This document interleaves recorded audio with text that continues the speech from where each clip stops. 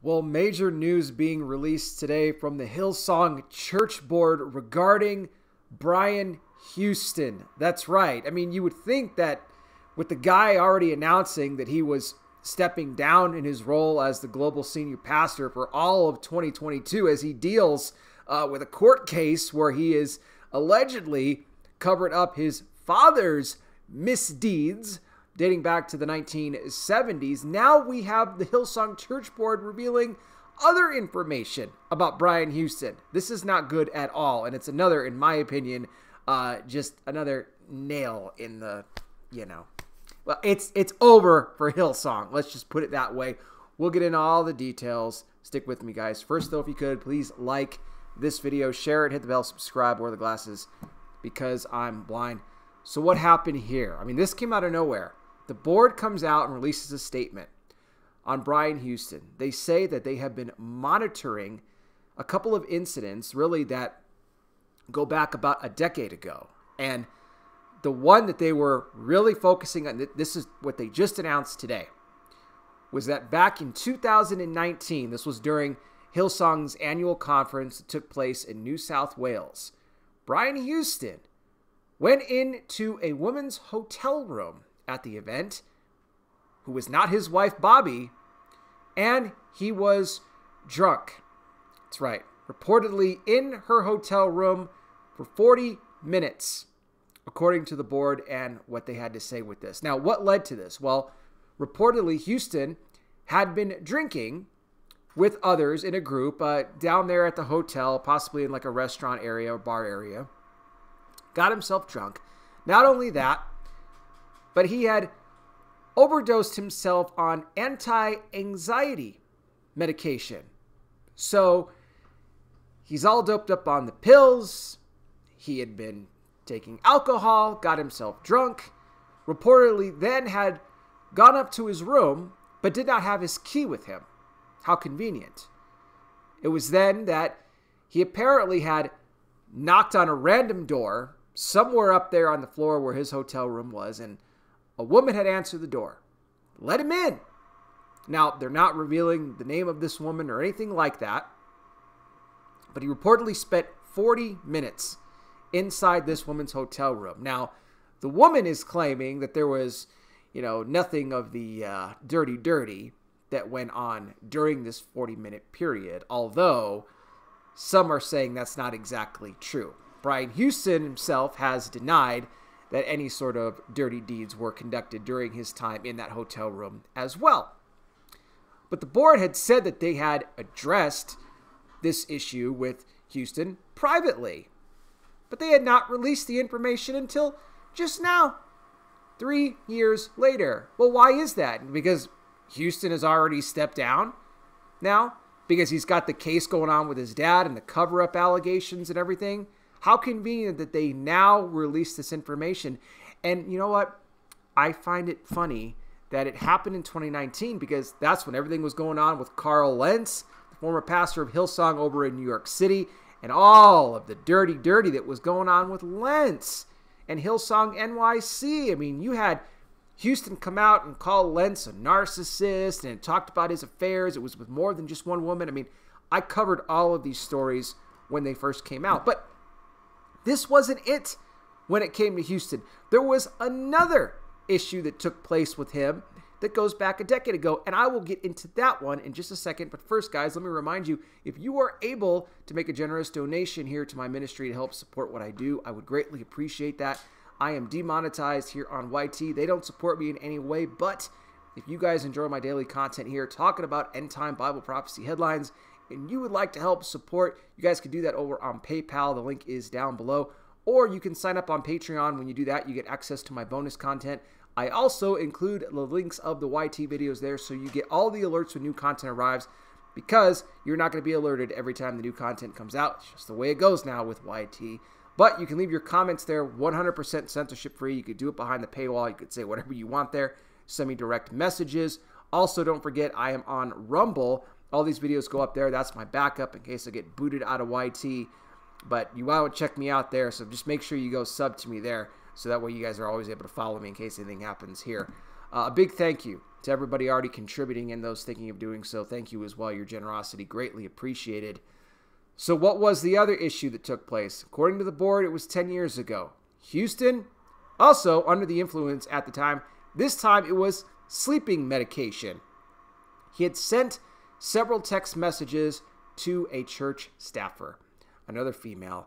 And, well, according to Phil Dooley, who is now the interim global senior pastor of Hillsong, as Houston is off this year dealing with all of his other problems, they held a meeting with 800 other Hillsong pastors and other leaders across all the Hillsong churches over the world to address what the board had just put out today. But Dooley had told everybody this, that basically what the text messages said that Houston had wrote was that if he were with this woman, if I could be with you, I would be kissing you and I would be cuddling you and all of that. This is what he said to this woman here. Now, Dooley said that's as far as it went. Now, again, this according to him and the report that the board is letting us know at this time. Again, messing around, doing this kind of stuff to his wife, all the while came out every single time there was some sort of a dirty that came out about another Hillsong pastor. And he condemned them, and he called them narcissists and everything like that. All the while, the same type of behavior was coming from Houston all along. You see, ladies and gentlemen, it always starts at the top. I've been talking about this. I mean, I probably sound like a broken record at this point, but there's just more information just keeps coming out. God is revealing all of it. It's all being exposed. The unveiling is occurring. It happens at the top, and then it trickles down the rest of the way. They follow who the leader is. That's who the example is. If they look and see, well, this is how Houston's behaving, so I can do the same thing. I can take advantage of my position, being as a part of Hillsong, huge megachurch operation, making all kinds of money. I can live a celebrity lifestyle type of thing. And then, bam, there you go. I could treat women however I want to. Can have the nice houses, the fancy cars, the shoes, the watches, all of that stuff. And that's what they did. I talked about tons of these pastors before in the past. I don't need to get into all of it. The board also said that they worked with Houston on overcoming his addictions to these pills and also alcohol. But again, you're going back a decade. You're going back to like 2012, around this time when he sent these text messages. But then 7 years later, in 2019, he's getting himself drunk at their annual conference. And he's taking anti-anxiety medication and spending time in a woman's hotel room who's not his own wife. I mean, it's getting to a point now where it's like, what's next? You know, judgment, we know it starts in the house of God. I mean, these pulpits are going to be cleared out. I mean, God is truly removing people. And I don't know Phil Dooley. I don't know as far as if he will make any sort of a suitable replacement or not. He's just interim right now. But this is just disheartening for the church itself. It's the culture, ladies and gentlemen. It's the culture of these churches and how they have just become a breeding ground for these types of pastors to do these nefarious, dirty deeds. They think they can get away with it. You know, they do this stuff behind the scenes. And you know what? The board knew of this stuff then. This should have been out 3 years ago.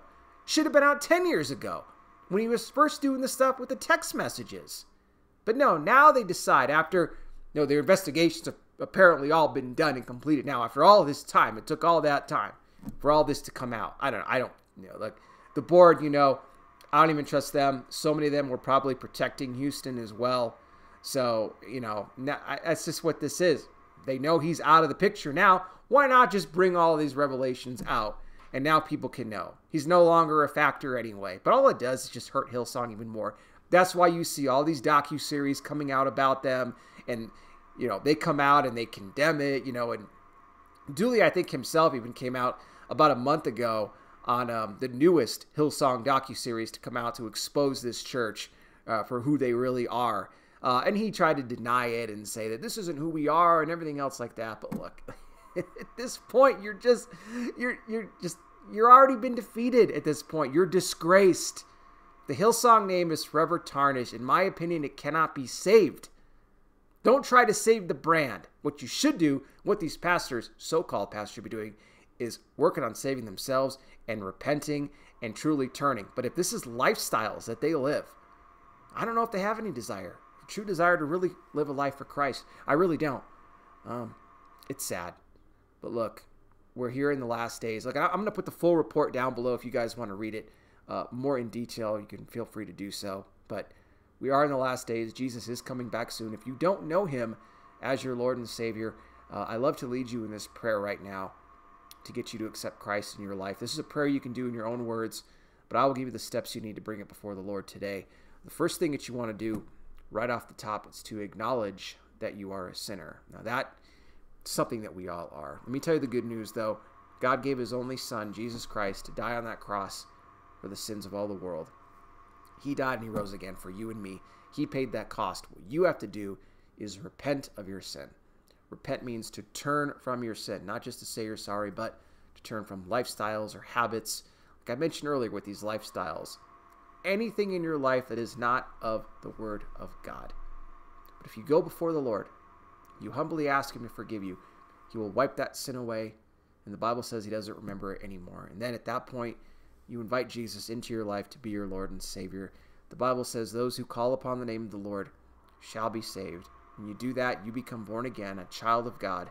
You will have eternal life. Trust me when I tell you there is no greater decision that you will ever make than the one you do to give your life to Christ. And I pray you make that decision today.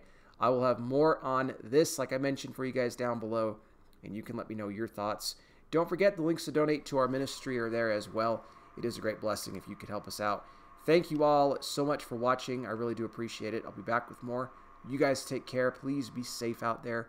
God bless each and every single one of you, and I'll talk with you soon.